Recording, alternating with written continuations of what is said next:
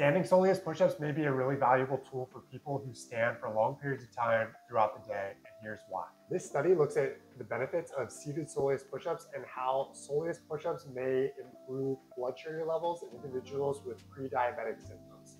Standing Soleus Push Ups are a little bit different than seated Soleus Push Ups, and this particular study does look at seated Soleus Push Ups, but if you spend all day standing throughout the day and you want to get that blood sugar benefit from standing throughout the day, it's a great alternative, even if there aren't particularly strong evidence of studies behind it. So it's better than nothing. And let me know in the comments, have you tried Soleus push-ups throughout the day, whether it's seated or standing? Did you find any benefit from that? And if you're finding value from this content, consider dropping a like or tipping a coffee. It really helps support the channel. To perform a standing Soleus push-up, there are some important differentiations we need to make. So we want to ensure that our knee is bent at 30 degrees or so. If it's not bent and we're just doing a calf raise, we're going to be eliciting our gastrocnemius muscle as well as our soleus muscle. So we're not isolating our soleus muscle as effectively if our knees are straight. So we want to ensure that we have that knee bend. That helps take out our gastrocnemius and allows us to isolate on the soleus muscle exclusively. And then in order to perform the standing Soleus push-up, we'll grab onto a stable surface or like a wall. We'll have that 30-degree bend, and then we're just gonna lift our heels off the ground. You can lift your heels about 3 inches or so, and then lower back down.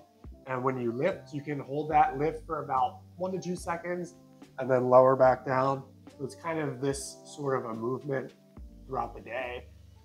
That's gonna help isolate our soleus muscle, just to be able to decrease our blood sugar levels in our bloodstream and help us metabolize meals and allow us to have more effective and efficient blood sugar levels in our body throughout the day. Now, a particularly effective way that you could do a standing Soleus push-up is like if you're standing on a counter all day and you kind of can rest your forearms up onto the counter, you can do little Soleus push-ups in that particular position.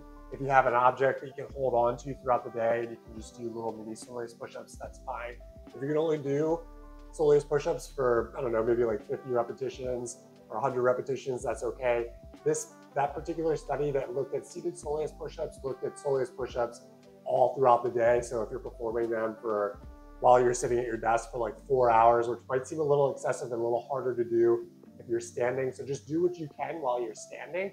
And if you're standing at a countertop or any sort of area like that where you can easily get balance and you can ensure you're in a safe position, just do what you can, and maybe you can do about 100, 200, 300 every hour on the hour, and that can at least be a little bit of something to allow you to get that metabolic benefit throughout the day. It's better than nothing. And Soleus push-ups also can easily be performed incorrectly. There's a few different components that we want to ensure that we're keeping in mind while we're doing the Soleus push-up to ensure we're getting maximum activation of our soleus muscle. I made a video on all the things you want to look out for and do during a Soleus push-up. That's in this video right here. You can check that out, and I'll see you over there.